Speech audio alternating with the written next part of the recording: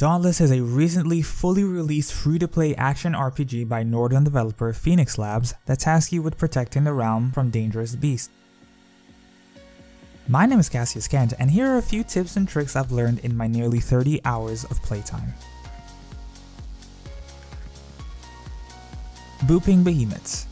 Plenty of behemoths in the game can be interrupted during their attacks. Behemoths like Strike, Embermane, and Ragetail can be knocked out of their attacks relatively easily without much input from the player. Interruptible attacks are denoted by an indicator around the behemoth's head when they are about to strike. Hitting them with a hammer shot, empowered, repeater mine, or a warpike shot will knock them down. It's a great way to create an opening for you and your team to dish out a massive amount of damage.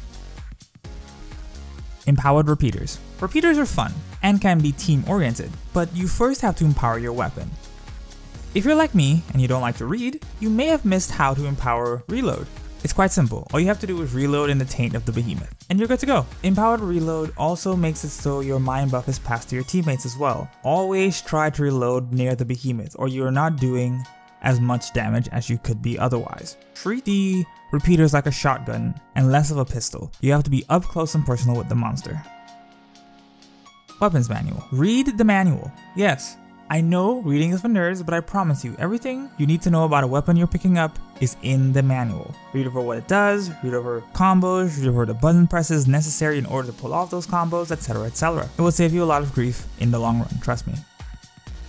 Damage types. There are several damage types in the game, denoted by the color of the damage numbers. White is base damage, yellow is part damage, red is wound damage, and blue is exhaust damage. Yellow is what you want to aim for as much as possible, as you'll be doing the most damage possible. The extra damage that pops up for wound and exhaust damage aren't actually damage to the behemoth, just to that specific part or instance of exhaust. Yellow damage should be your focus. If you stop doing yellow damage, move on to a different part when possible. Equip your cells. As you play, you'll get a myriad of cells. These cells can be inserted from the loadout menu into your weapons and armor to help add bonuses to your build. The cells come in various rarities up to purple and are reusable, so don't be afraid of slotting those bad boys in. Perks are maxed at 6, so keep that in mind. Anything past 6 and you're wasting potential. Self-reviving.